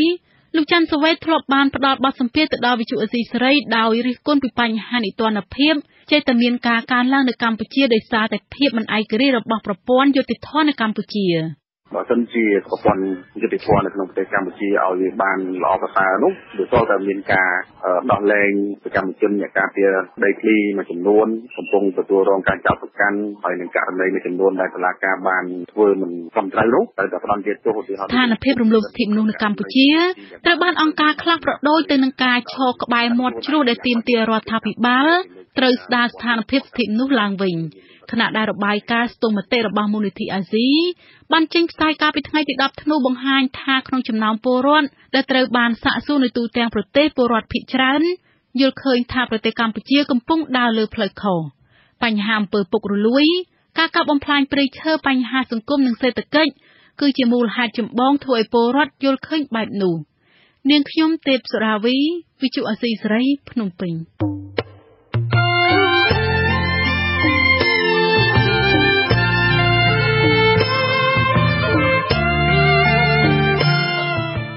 ថ្នាក់ដឹកនាំខេត្តប្រស័យអនុនិងវិស័យឯកជននៃសភាពាណិជ្ជកម្មខេត្តបានរៀបចំកម្មវិធីប្រគំតន្ត្រីសម័យនិងស្តង់លក់ទំនិញផ្សេងៗនាតំបន់មាត់សមុទ្រឆ្នេរអូឈើទាលដើម្បីផ្ដល់ភាពសប្បាយរីករាយជូនភ្ញៀវជាតិនិងអន្តរជាតិឲ្យចូលមកទស្សនាខេត្តជាប់សមុទ្រមួយនេះនៅក្នុងពិធីឆ្លងឆ្នាំថ្មីឆ្នាំសកល2015អាជ្ញាធរមានសមត្ថកិច្ចអះអាងថាបានត្រៀមវិធានការការពារសន្តិសុខនិងរក្សាសណ្ដាប់ធ្នាប់ចរាចរណ៍ដោយការទទួលខុសត្រូវខ្ពស់ដើម្បីរក្សាសុវត្ថិភាពជូនភ្ញៀវដែលចូលមកកម្សាន្តពីខេត្តប្រស័យអនុលោកដានអយុធ្យារាយការណ៍ពិធីបើកសម្ពោធស្តង់តាំងពីពណ៌លក់ទំនិញចម្រុះនិងការប្រគំតន្ត្រីសម័យរៀបចំដោយវិស័យឯកជនសហការជាមួយថ្នាក់ដឹកនាំខេត្តប្រស័យអនុដើម្បីស្វាគមន៍ឆ្នាំថ្មីឆ្នាំសកល2015បានចាប់ផ្ដើមនៅព្រលប់ថ្ងៃច័ន្ទទី29ខែធ្នូដោយមានការបាញ់កាំជ្រួចចម្រុះមាត់សមុទ្រនៃឆ្នេរអូឈើទាលនិងមានមនុស្សរាប់ម៉ឺននាក់ចូលរួមអបអរសាទរប្រធានសភាពាណិជ្ជកម្មខេត្តប្រស័យអនុលោកសុកសុងមានប្រសាសន៍ថាគោលបំណងបង្កើតកម្មវិធីសាទរឆ្នាំសកល2015នាខេត្តជាប់មាត់សមុទ្រមួយនេះគឺមានបំណងទាក់ទាញចំនួនភ្ញៀវទេសចរជាតិនិងអន្តរជាតិឲ្យចូលមកទស្សនាមូលដ្ឋាននេះបានច្រើននិងបង្កើនចំណូលដល់ប្រជាពលរដ្ឋរស់នៅតំបន់នេះឲ្យបានច្រើនថែមទៀតលោកបន្តថាការរៀបចំកម្មវិធីឆ្លងឆ្នាំសកលនេះមានរយៈពេល3ថ្ងៃគឺចាប់ពីថ្ងៃទី29ដល់ថ្ងៃទី31ខែធ្នូដោយមានកម្មវិធីប្រគំតន្ត្រីសម័យមានការចូលរួមពីតារាចម្រៀងនិងតារាសម្ដែងពីផលិតកម្មល្បីៗមួយចំនួននៅកម្ពុជាមានដូចជាតារាចម្រៀងខេមរៈសេរីមុនក្រុមតារាកំប្លែងនាយក្រឹមនិងអ្នកចម្រៀងអាយ៉ៃលោកព្រំម៉ានជាដើមក៏នឹងមកចូលរួមសម្ដែងអង្រួនបេះដូងជូនភ្ញៀវទស្សនាក្នុងរយៈពេល3ថ្ងៃហើយកម្មវិធីនេះក៏មានផ្សាយផ្ទាល់តាមកញ្ចក់ទូរទស្សន៍ Myanmar TV ថែមទៀតការផ្សព្វផ្សាយទំនិញផ្សេងគឺមានទំនិញក្នុងស្រុកនិងក្រៅប្រទេសចូលរួមហើយខ្ញុំសូមជម្រាបថាការរៀបចំនេះគឺមានការតាំងពិព័រណ៍កីឡាហើយនិងសិល្បៈមាន concert ដែលមានអ្នកចម្រៀងល្បីៗចូលរួមមកពីរាជធានីភ្នំពេញមានក្រុមកំប្លែងហើយនិងពិធីករប្រចាំប្រទេសជាតិកម្ពុជាយើងមកចូលរួមសម្ដែងប្រធានសភាពាណិជ្ជកម្មខេត្តប្រស័យអនុលោកសុកសុងបន្ថែមថាក្រៅអំពីបានរៀបចំប្រគំតន្ត្រីសម័យពិធីនេះក៏មានរៀបចំស្តង់តាំងពីពណ៌លក់ផលិតផលទំនិញចម្រុះជិត100ស្តង់ដើម្បីផ្ដល់ជូនភ្ញៀវទស្សនានិងទិញទំនិញផ្សេងៗក្នុងតម្លៃសមរម្យទាក់ទិនពិធីសាទរឆ្លងឆ្នាំសកល2015នេះដែរលោកឈិតសខុនអភិបាលខេត្តប្រស័យអនុក៏បានអំពាវនាវដល់ប្រជាពលរដ្ឋដែលមកចូលរួមកម្មវិធីនេះឲ្យចូលរួមថែរក្សាសម្អាតអនាម័យឆ្នេរនិងមិនត្រូវបោះចោលសម្រាមអនាធិបតេយ្យនៅតាមទីសាធារណៈនោះទេជាងនេះលោកក៏បានអំពាវនាវដល់ភ្ញៀវទាំងអស់ត្រូវចូលរួមគោរពច្បាប់ចរាចរណ៍និងត្រូវថែរក្សាទ្រព្យសម្បត្តិឬសម្ភារៈដែលនាំមកតាមខ្លួនដើម្បីជៀសវាងការបាត់បង់ឬក៏ជួបប្រទះនៅបញ្ហាអ្វីមួយក្នុងដំណើរកម្សាន្តឆ្លងឆ្នាំសកល2015អ្នកដែលអញ្ជើញមកកម្សាន្តហ្នឹងបើសិនណាជាវិសាអ្វីដូចជាសម្ដែកដីឬមួយក៏ស្អីដែលមានជាសម្រាមសូមវិចខ្ចប់ទុកម្ដុំគឺមានកន្លែងទុកសម្រាមដើម្បីយកហើយមួយទៀតគឺបងប្អូនបើអញ្ជើញមកហើយវាអត់មានកន្លែងកម្សាន្តនៅនេះវាជាទៀតបងប្អូនអញ្ជើញទៅភាសាបាយក្រមមកលុបឈើអីអញ្ចឹងទៅក៏សូមឲ្យវិចខ្ចប់បើវិចខ្ចប់ហើយយកទៅតាមឡានវិញក៏អបើមិនយកតាមឡានសូមឲ្យវិចខ្ចប់ឲ្យទុកនៅហ្នឹងសនុកដែលអ្នកងាររបស់យើងធ្វើអនាម័យអីទៅសនុករើសប្រធានសភាពាណិជ្ជកម្មនិងថ្នាក់ដឹកនាំខេត្តប្រស័យអនុបានឲ្យដឹងថាពិធីឆ្លងឆ្នាំសកលឆ្នាំ2015នេះក៏នឹងត្រៀមបង្ហោះប៉េងប៉ោងចំនួន2015ប៉េងប៉ោងនិងបាញ់កាំជ្រួចរាប់រយដើមដើម្បីស្វាគមន៍និងសាទរឆ្លងឆ្នាំសកលឆ្នាំ2015ឲ្យកក្រើកឆ្នេរសមុទ្រនាខេត្តប្រស័យអនុដើម្បីផ្ដល់ភាពសប្បាយរីករាយដល់ភ្ញៀវដែលបានចូលរួម បញ្ហានេះដែរលោកហេងប៊ុនទីមេបញ្ជាការកងរាជអាវុធហត្ថនិងលោកសៀងកសលស្នងការនគរបាលខេត្តព្រះសីហនុមានប្រសាសន៍ថាបានពង្រីកកម្លាំងទៅតាមជំនាញនីមួយៗសរុបរាប់ពាន់នាក់ដើម្បីថែរក្សាសណ្ដាប់ធ្នាប់និងសន្តិសុខជូនភ្ញៀវដែលចូលមកកម្សាន្តក្នុងពិធីឆ្លងឆ្នាំសកលនាខេត្តព្រះសីហនុលោកហេងប៊ុនទីមេបញ្ជាការកងរាជអាវុធហត្ថខេត្តព្រះសីហនុឲ្យដឹងថាបានដាក់ពង្រីកកម្លាំងទាំងក្នុងបរិវេណរៀបចំកម្មវិធីនិងម្ដុំឆ្នេរអូឈើទាលនិងនៅតាមគោលដៅតាមផ្លូវជាតិឬទីរមណីយដ្ឋាននានាដែលមានភ្ញៀវទៅកម្សាន្តទាំងយប់ទាំងថ្ងៃដោយកម្លាំងទាំងនោះមានការទទួលខុសត្រូវខ្ពស់និយាយរួមកម្លាំងយើងបានរៀបតាំងពីផ្លូវជាតិមករហូតដល់កន្លែងកំសាន្តនេះគឺយើងបានរៀបចំការពារជូនភ្ញៀវខ្ញុំបង្រៀនតាមផ្លូវជាតិរហូតទៅដល់កន្លែងមានតំបន់ទេសចរដូចជាក្បាលឆាយអូឈើទាលរៀមយើងបានដាក់កម្លាំងយើងនៅដើម្បីធ្វើចរាចរណ៍ក៏ដូចជាសម្រាប់ធ្នាប់បូកជាមួយខាងប៉ូលីសការរៀបចំពិធីនេះលោកឈិតសខុនអភិបាលខេត្តព្រះសីហនុបានព្យាករណ៍ថាទំនងជាអាចមានភ្ញៀវចូលមកទស្សនាខេត្តជាប់មាត់សមុទ្រមួយនេះឈានដល់ជិត 10,000 នាក់ព្រោះលោកថាបើយោងតាមការអះអាងពីម្ចាស់សន្តាគារនិងផ្ទះសំណាក់ជាដើមឲ្យដឹងថាបន្ទប់ជួលស្នាក់នៅភាគច្រើនត្រូវភ្ញៀវកក់និងស្នាក់នៅស្ទើរគ្មានសល់បន្ទប់ព្រោះបុណ្យអុំទូកកន្លងមកក៏មានភ្ញៀវច្រើនដែរយើង 7-8 ម៉ឺនអញ្ចឹងប្រហែលជាជិត 10 ម៉ឺនក៏មិនដឹងតាមមើលទេណាពីព្រោះសន្តាគារទាំងអស់ប្រាប់មកថាឥឡូវនេះគឺគេកក់ទុកអស់ហើយទោះជាបែបនេះក្តីគេសង្កេតឃើញថានាយប់ដំបូងនៃកម្មវិធីតាំងពីពរឆ្លងឆ្នាំសកលឆ្នាំ 2015 ចាប់ផ្ដើមគេមិនសូវឃើញមានមនុស្សមកចូលរួមច្រើនពេកទេហើយទំនិញដែលដាក់លក់នៅក្នុងស្តង់នានាក៏ពុំសូវមានអតិថិជនចាប់អារម្មណ៍ឬចូលទិញច្រើននោះដែរជាងនេះទំនិញដែលដាក់លក់នៅតាមស្តង់មួយចំនួនត្រូវអតិថិជនរិះគន់ថាមានតម្លៃខ្ពស់ជាងតម្លៃដាក់លក់នៅតាមទីផ្សារទៅទៀតដែលជាហេតុនាំឲ្យមុខទំនិញមួយចំនួនលក់មិនសូវដាច់ហើយម្ចាស់ស្តង់ដែលជួលស្តង់ពីអ្នករៀបចំកម្មវិធីតាំងពីពរក៏បានបង្ហាញអារម្មណ៍ស្មុគស្មាញចំពោះបញ្ហាប្រឈមនឹងការខាតបង់ថវិកាពីការជួលស្តង់លក់ទំនិញរបស់ខ្លួនដែលនាយកជាវិទ្យុអាស៊ីសេរីខេត្តព្រះសីហនុ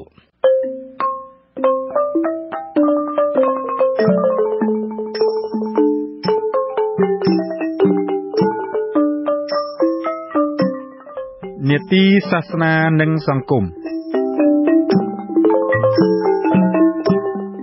កឋិនទានគឺជាបុណ្យសំខាន់មួយជាពុទ្ធានុញ្ញាតនិងពុទ្ធបញ្ញត្តិអាស្រ័យហេតុនេះគោលកំណត់នៃកាលវេលាគឺប្រទេសកាន់ពុទ្ធសាសនាថេរវាទប្រពធ្វើដូចគ្នាទាំងអស់ដោយចាប់ផ្ដើមពីថ្ងៃ1រោចខែអាសត់រហូតដល់ថ្ងៃទី15កើតពេញបរមីខែកដឹកតាមប្រតិទិនចន្ទគតិឬដំណើរគោចរនៃព្រះច័ន្ទ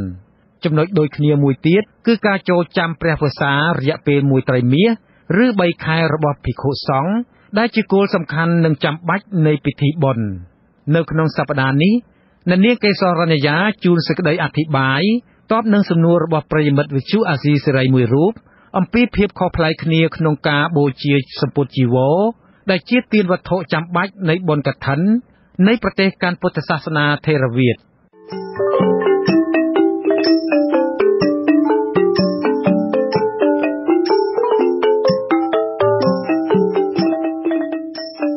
ស្ដីលោកនាងកញ្ញាជាទីមេត្រីកឋិនទានគឺជាការបូជានៅសម្ពុទ្ធចីវររួមមានស្បង់ចីពរនិងសង្ឃាដីក្នុងចំណោមវត្ថុទាំង3យ៉ាងនេះពុទ្ធបរិស័ទអ្នកម្ចាស់ទានអាចជ្រើសរើសយកមួយណាក៏បានហើយវេប្រគេនដល់ភិក្ខុសង្ឃជាការស្រេចក៏កើតជាអង្គកឋិនទានបានដោយបរិបូរណ៍ពុំចាំបាច់ត្រូវតែមានគ្រប់ទាំង3មុខនោះឡើយចំណែកកិច្ចខាងភិក្ខុសង្ឃវិញគឺភិក្ខុមួយអង្គដែលមានលក្ខណៈសម្បត្តិត្រឹមត្រូវអាចទទួលអានិសង្ឃកឋិនទានបាននោះលោកអាចជ្រើសយកតែវត្ថុមួយមុខគត់ប៉ុណ្ណោះក្នុងចំណោមត្រៃជីវរទាំង3ដើម្បីបំពេញសង្ឃកម្មក្រាលគ្រងកឋិនភិក្ខុអគ្គចិត្តាវយុនជីគង់នៅវត្តមនីរតនារាមក្នុងក្រុងពោធិ៍សាត់ខេត្តពោធិ៍សាត់មានធរដីកាបញ្ជាក់បន្ថែមអំពីកិច្ចក្រាលគ្រងសម្ពុទ្ធចីវរទាននេះដើម្បីឲ្យបានកើតជាកឋិនពេញអង្គតាមពុទ្ធបញ្ញត្តិចំពោះកិច្ចការដែលសម្ដែងពុទ្ធការមកហ្នឹងលោកទ្រង់អនុញ្ញាតពីភិក្ខុដែលមានជីវរទឹកពលហើយអនុញ្ញាតក្រាលគ្រងក្នុងភិក្ខុសង្ឃក្នុងវត្តហ្នឹងបានតែមួយអង្គគិតជីវរទាំងអស់កិច្ចដែលត្រូវធ្វើហ្នឹងគឺមានតែភិក្ខុមួយអង្គទេប៉ុន្តែនៅសាលទាំងប្រមាណហើយពេលដែលក្រាលគ្រងហើយជាសង្ឃលាភដែលកើតឡើងចំពោះសង្ឃនៅក្នុងវត្តអញ្ចឹងជីវរដែលសាលហ្នឹងចែកដល់ភិក្ខុផ្សេងៗទៅភិក្ខុដែលក្រាលហ្នឹងលោកយកតែមួយគឺក្នុងបណ្ដាទាំង3ហ្នឹងបានតែមួយគត់ក្នុងមួយហ្នឹងជ្រើសរើសមួយណាក៏បានដែរបើសិនជាលោកខ្វះស្បង់លោកក្រាលគ្រងស្បង់ខ្វះសង្ឃដីលោកក្រាលគ្រងសង្ឃដីខ្វះជីវរលោកក្រាលគ្រងជីវរ ចាសប្តាហ៍នេះនៅស្រុកខ្មែរព្រះភិក្ខុសង្ឃច្រើនជ្រើសរើសយកស្បង់មកក្រាលគ្រងជាអង្គកឋិនជ័យវរៈទានដែលហេតុថាស្បង់មានធ្នេរកាត់ដេរតិចងាយស្រួលក្នុងការពិនិត្យមើលឲ្យត្រឹមត្រូវតាមពុទ្ធវិន័យប៉ុន្តែនៅប្រទេសភូមាវិញភាគច្រើនពុទ្ធបរិស័ទគេជ្រើសរើសយកសង្ឃាដីតែមួយមុខគត់មកធ្វើជាទានវត្ថុនៃអង្គកឋិនភិក្ខុញាណវុទ្ធៈទុយលីហូគង់នៅវត្តខន្តីស្រុកមោងឫស្សីខេត្តបាត់ដំបងដែលធ្លាប់បានទៅគង់នៅសិក្សាក្នុងប្រទេសភូមាជាច្រើនឆ្នាំមានថេរដីកាបញ្ជាក់អំពីមូលហេតុនៃទំនៀមនេះរបស់អ្នកស្រុកភូមាច្រើនពោសង្កដីកាត់ត្រឹមត្រូវតាមវិន័យចឹងវាងាយស្រួលក្នុងការមើលដល់ពេលជាគោចំការលោកទៅហាងមិនកាត់តាមវិន័យចឹងលោកពិបាកក្រាលម្យ៉ាងមួយទៀតនៅក្នុងថ្ងៃចូលវស្សាហ្នឹងគេប្រគេនជីវរមួយលាងទៅហើយគឺថាលាងគឺបាននៅស្បង់មួយជីវរមួយថ្ងៃកឋិនប្រគេនជីវរមួយលាងទៀតចឹងជីវរមាន2លាងក្នុងមួយឆ្នាំនៃលោកត្រូវបានហើយទៅបុណ្យឆាន់តាមផ្ទះបុណ្យសង្ឃទានបុណ្យបច្ច័យ4នេះសិតតែប្រគេនជីវរចឹងជីវរមានច្រើនលោកមិនដែលមានជីវរខាតទេមានតែសង្ឃដីខាតព្រោះសង្ឃដីមួយឆ្នាំបានតែម្ដងគឺថ្ងៃកឋិនហ្នឹងឯងជីវរខាតនេះបានមានវារហែកគឺប្រើវាមិនកាត់ទៅខ្លះថ្មីចាស់ក្នុងចំណោមស្បង់ស្បៃត្រៃជីវរទាំង3ដែលជាអង្គកឋិនទាននោះសង្ឃាដីគឺជាសម្ពុតធំជាងគេបង្អស់ហើយអាចប្រើសម្រាប់ដណ្ដប់ការពារធាតុអាកាសត្រជាក់រងាដូចជាភួយក៏បានសៀវភៅបុណ្យទំនៀមទម្លាប់ខ្មែររបស់លោកឈឹងផាន់សុផុនសរសេរថាអាស្រ័យហេតុនេះហើយតាមធម្មតាភិក្ខុច្រើនជ្រើសរើសយកសង្ឃាដីសម្រាប់ក្រាលគ្រងជាអង្គកឋិនតាមឯកសារគម្ពីរដីកាផ្នែកពុទ្ធសាសនានាសម័យពុទ្ធកាលនៅពេលដែលទាយុទាយិកាអ្នកម្ចាស់ទានមិនទាន់ចេះកាត់ដេរត្រៃជីវរនៅឡើយព្រះសម្មាសម្ពុទ្ធសមណគោតមទ្រង់អនុញ្ញាតឲ្យភិក្ខុយកសម្ពុតជាផ្ទាំងដែលមិនទាន់កាត់ដេរនោះធ្វើជាអង្គកឋិនរួចហើយក៏កាត់ដេរជាស្បង់ស្បៃត្រៃជីវរដោយខ្លួនឯងសប្តាហ៍ថ្ងៃនេះជាទូទៅពុទ្ធបរិស័ទនៅប្រទេសកម្ពុជាច្រើនទិញឬជាវសម្ពុតកឋិនដែលគេកាត់ដេរស្រាប់ហៅថាកហបតីជីវរប៉ុន្តែលោកគ្រូធម្មាចារ្យលាវសុមនោអ្នកកាន់កម្មវិធីឧបាសកឧបាសិកាផ្កាឈូកនៃវិទ្យុព្រះពុទ្ធសាសនានៅខេត្តសៀមរាបរៀបរាប់អំពីពុទ្ធបរិស័ទស្រីលង្កាមួយចំនួនដែលលោកបានទៅឃើញប្រារព្ធធ្វើពិធីបុណ្យកឋិនទាននៅក្នុងប្រទេសឥណ្ឌាដោយគេនៅរក្សាទៅតាមលំអានដើមនៃប្រពៃណីពីសម័យព្រះពុទ្ធគង់ប្រជជននៅឡើយនោះខ្មែរយើងថៃឡាវមិនខុសគ្នាទេរបៀបនៃការធ្វើដោយឡែកស្រីលង្កានេះគឺធ្វើយកសម្ពុតសាច់តសុតសាច់កណាត់តសុតហ្នឹងជាផ្ទាំងទៅហើយយកទៅធ្វើនៅទីនោះតែម្ដងបាទសក់បាសិកាហ្នឹងយកសម្ពុតហ្នឹងទៅគឺសម្ពុតដែលសាច់តសុតសាច់កណាត់មិនតាន់ជ្រលក់ឲ្យទៅជារបស់សៅហ្មងទេហើយក៏បានឃើញលោកព្រះសង្ឃហ្នឹងគឺលោកដេរដោយខ្លួនព្រះអង្គឯងតែម្ដងដេរជីវរហ្នឹងគឺដេររាល់តែឆ្នាំចឹងតែម៉ាស៊ីនមានអីទៅលោកកាត់ទៅដេរទៅហើយមានឃើញបាសក់មួយចំនួនដែលជួយខ្នះខ្នែងនៅកិច្ចការងារហ្នឹងរបស់សលោកដែរតែដោយឡែកនៅវត្តដតីផ្សេងទៀតនៅក្នុងប្រទេសទៀតដដែលហ្នឹងរបៀបធ្វើហ្នឹងគឺมันខុសពីយើងទេគឺយកសម្ពុតជីវរស្រែកស្រាប់ហ្នឹងយកទៅវេដូចយើងយ៉ាងដែរចាំយ៉ាងទៀតនាសម័យដែលព្រះសម្មាសម្ពុទ្ធសមណគោតមទើបបានត្រាស់ដឹងថ្មីព្រះអង្គទ្រង់អនុញ្ញាតឲ្យភិក្ខុប្រើប្រាស់តែជីវរឥតម្ចាស់គឺសម្ពុតដែលភិក្ខុបានដោយបាំងស្គលចេញពីព្រៃស្មោសានឬពីគំនោសម្រាមមកប៉ះប៉ុនធ្វើជាត្រៃជីវរស្លៀកដណ្ដប់ត្រៃជីវរទាំងនោះគឺភិក្ខុសង្ឃលោកយកទៅជ្រលក់ពណ៌ទឹកអំចត់ដែលដាំរងាស់ចម្រាញ់ចេញពីផ្កាឈើផ្លែឈើមើមឈើស្លឹកនិងសម្បកឈើជាដើមដើម្បីឲ្យជីវរមានពណ៌ស្រគាំមិនឆើតឆាយចំពោះប្រពៃណីនេះភិក្ខុសោនុត្តរនុត្តបញ្ញាគង់នៅពុទ្ធមណ្ឌលអន្តរជាតិកម្ពុជាស្រីលង្កាហៅវត្តខ្មែរស្រីលង្កាខេមរារាមក្នុងក្រុងកូឡុំបូប្រទេសស្រីលង្កាមានថេរដីកាថានៅស្រីលង្កាក៏ដូចជានៅប្រទេសកាន់ពុទ្ធសាសនាថេរវាទដទៃទៀតដែរគឺគេឃើញមានធ្វើដោយកម្រនៅប្រទេសស្រីលង្កាដែលគេហៅកណាត់ជីកៃហ្នឹងគឺកណាត់ហ្នឹងគឺមានពណ៌ជាស្រេចគឺមានពណ៌ក្លឹមខ្នុរឬក៏ពណ៌ខ្លាញ់ក្តាមហ្នឹងគ្រាន់តែថាលោកនៅតែធ្វើកិច្ចតែម្យ៉ាងគឺកាត់ហើយនឹងដេរតែចាំបាច់ពិបាកចលុពណ៌អីទៀតទេដែលភាគច្រើននៅសប្តាហ៍នៅប្រទេសស្រីលង្កាហ្នឹងប៉ុន្តែនៅកន្លែងខ្លះក៏នៅមានដង្ហែកណាត់តហើយមានលក្ខមានមជុលមានចេះ ហើយយកទៅសម្រាប់លោកកាត់ដេរជ្រលក់ពោអីហ្នឹងក៏នៅមានខ្លះប៉ុន្តែវានៅតិចតួចក៏ភាគច្រើនគឺគ្រាន់តែលោកដាំទឹកហើយមានលក្ខគេជាស្រេចក៏ពីព្រោះជនជាតិឥណ្ឌាឬក៏ជនជាតិស្រីលង្កានេះគឺសម្បូរប្រើលក្ខណាក៏អញ្ចឹងគឺជនជាតិគេគឺមានលក្ខហើយស្រេចគ្រាន់តែដាំទឹកទៅហើយយកលក្ខហ្នឹងទៅដាក់កម្មាននឹងថាអាចដើម្បីជ្រលក់ជីវរហ្នឹងកាន់ល្អហើយក៏គេជ្រលក់តែម្ដងមិនមានជាសម្បកឈើដូចពីសម័យពុទ្ធកាលទេបាទចាលក្ខណៈពិសេសមួយនៃបុណ្យកឋិនទានគឺទាំងពលរដ្ឋពុទ្ធបរិស័ទជាគ្រហស្ថទាំងព្រះសង្ឃក៏អាចប្រារព្ធធ្វើបានដូចគ្នា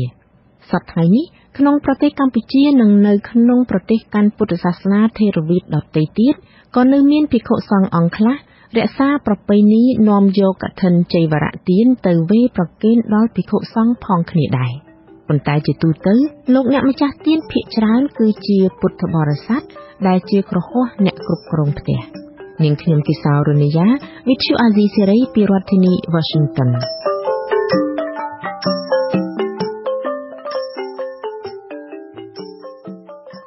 ការដើមឡើយបន្ទាប់ពីព្រះពុទ្ធសាមណេរគោតមទ្រង់បានអនុញ្ញាតឲ្យភិក្ខុទទួលក្រាលគ្រងនិងអនុមោទនាកឋិនជីវរមកគឺមានតែសហធម្មកៈ5ក្រុមដែលបានធ្វើកឋិនទានដល់គ្នាទៅវិញទៅមកតាមវិន័យបញ្ញត្តិសហធម្មកៈទាំង5ពួកនេះរួមមានភិក្ខុភិក្ខុនីសាមណេរសាមណេរីនិងសិក្ខមានីពលគឺសាមណេរីមានអាយុ18ឆ្នាំ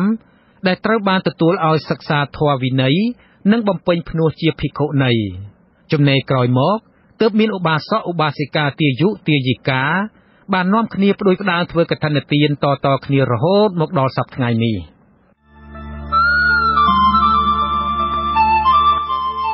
បើលោកអ្នកស្ដាប់ជាទីមេត្រីឥឡូវនេះលោកអ្នកអាចទទួលព័ត៌មានថ្មីៗពីវិទ្យុអាស៊ីសេរីដោយផ្ទាល់តាមរយៈទូរស័ព្ទដៃទំនើប Smartphone និង Tablet ដែលប្រើប្រព័ន្ធប្រតិបត្តិ iOS និង Android ចំពោះលោកអ្នកដែលប្រើប្រព័ន្ធប្រតិបត្តិប្រភេទ iOS មាន iPhone ឬ iPad ជាដើមសូមចូលទៅក្នុង App Store រួចវាយពាក្យ RFA ដើម្បីស្វែងរកកម្មវិធីឈ្មោះ Radio Free Asia មកបញ្ចូលក្នុងឧបករណ៍របស់លោកអ្នករីឯអ្នកប្រើប្រព័ន្ធប្រតិបត្តិ Android សូមចូលទៅ Play Store ដើម្បីស្វែងរកកម្មវិធីនេះឬលោកអ្នកអាចចូលទៅគេហទំព័រវិទ្យុអាស៊ីសេរី www.rfa.org/khmer រួចចុចលើពាក្យទាញយកកម្មវិធីព័ត៌មានវិទ្យុអាស៊ីសេរីនៅខាងស្ដាំនៃទំព័រដើម្បីបញ្ចូលកម្មវិធីណាមួយដែលលោកអ្នកត្រូវការជាបន្តទៅទៀតនេះខ្ញុំបាទជីវិតាសូមជូនព័ត៌មានបញ្ចប់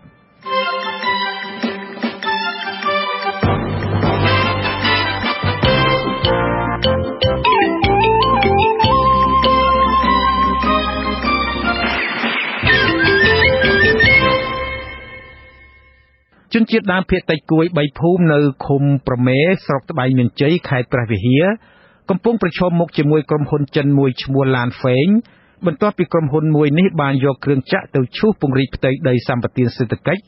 ធ្វើឲ្យប៉ះពាល់ដីស្រែចម្ការរបស់ពួកគាត់តាំងតែពីល្ងាចថ្ងៃទី29ធ្នូរហូតមកដល់ម៉ោងជាង3រសៀលថ្ងៃទី30ខែធ្នូម្សិលមិញក្រុមជនជាតិដើមភាគតិចបានលើកគ្នាហុំព័ទ្ធចាប់មនុស្ស2នាក់ព្រមទាំងគ្រឿងចាក់2គ្រឿងដែលចូលទៅឈូសឆាយពង្រីកផ្ទៃដីក្រុមហ៊ុននោះនៅខេត្តកំពតឯនោះវិញកម្មកររោងចក្រស៊ីម៉ងចក្រៃទីងនៅថ្ងៃទី30ធ្នូម្សិលមិញបានតវ៉ាទាមទារឲ្យថៅកែក្រុមហ៊ុនដំឡើងប្រាក់ខែនិងធានារ៉ាប់រងសេវាសុខភាពក៏ប៉ុន្តែភាគីរោងចក្រនៅមិនទាន់ឆ្លើយតបទៅនឹងការតវ៉ារបស់កម្មករនៅឡើយទេសមាជិកក្រុមប្រឹក្សាខេត្តកំពង់ឆ្នាំងនៃគណៈបក្សសង្គ្រោះជាតិរកឃើញថាការបើកប្រាក់បៀវត្សក្នុងវិស័យអប់រំនៅក្នុងខេត្តនេះមានភាពមិនប្រក្រតីពួកគេអះអាងថាបច្ចុប្បន្នយ៉ាងហោចណាស់មានឈ្មោះគ្រូបង្រៀនកម្រិតវិទ្យាល័យនិងបឋមសិក្សាចំនួន5នាក់មិនដែលទៅបំពេញការងារឬបង្រៀនទាល់តែសោះប៉ុន្តែមានឈ្មោះបើកប្រាក់បៀវត្សជារៀងរាល់ខែ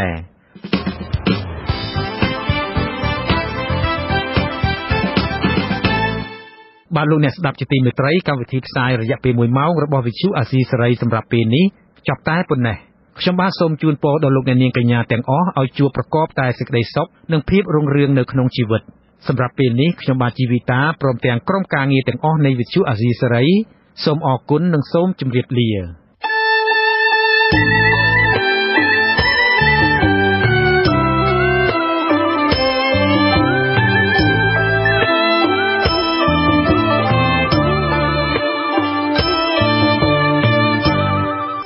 អ្នកនាងអាចបាច់ស្ដាប់វិទ្យុអេស៊ីសេរីតាមរយៈរលកធាតុអាកាសខ្លីឬ short wave តាមកម្រិតនិងកម្ពស់ដូចតទៅនេះពេលព្រឹកចាប់ពីម៉ោង 5 កន្លះដល់ម៉ោង 6 កន្លះម៉ោងនៅកម្ពុជាលោកអ្នកនាងអាចស្ដាប់វិទ្យុអេស៊ីសេរីតាមរយៈរលកធាតុអាកាសខ្លី 17735 kHz ស្មើនឹងកម្ពស់ 17 ម៉ែត្រពេលយប់ចាប់ពីម៉ោង 7 កន្លះដល់ម៉ោង 8 កន្លះតាមរយៈរលកធាតុអាកាសខ្លី 11850 kHz ស្មើនឹងកម្ពស់ 25 ម៉ែត្រ